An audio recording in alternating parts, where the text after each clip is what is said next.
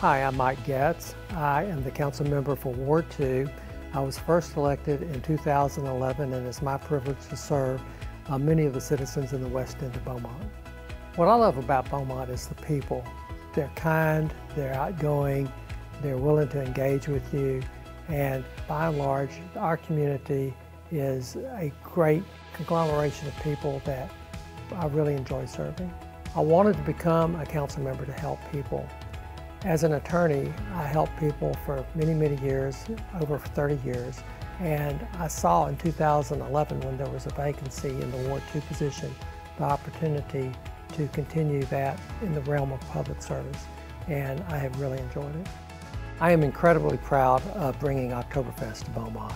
That event grew out of concerts in the park. The one at Rogers Park was always in July, when it was 110 degrees outside, and only 15 or 20 people would show up. So I went to the city manager here at the time and said, maybe we should consider moving this to October and making it an Oktoberfest. And he thought that was a neat idea. And so we experimented with that. And the first year we had over 5,000 people. So it's only grown and been more successful since then. And it's something that I am very proud of. Something I would like the citizens to know is that I grew up here in the area. I went to Port Arthur Thomas Jefferson High School. I've lived in every part of Beaumont. I've lived in the North End, out in the Park North Edition. When I was going to Lamar University, I lived in the South End, over by South Park High School, and currently I live in the West End.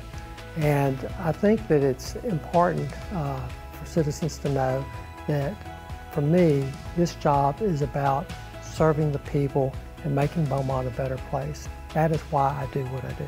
Thank you for letting me serve you, the citizens of Beaumont. I pride myself on being accessible. We have several neighborhood associations in Ward 2. You can always reach me by attending one of our neighborhood meetings. You can call me here at City Council if you need to leave a message. I will get back to you. I always return phone calls.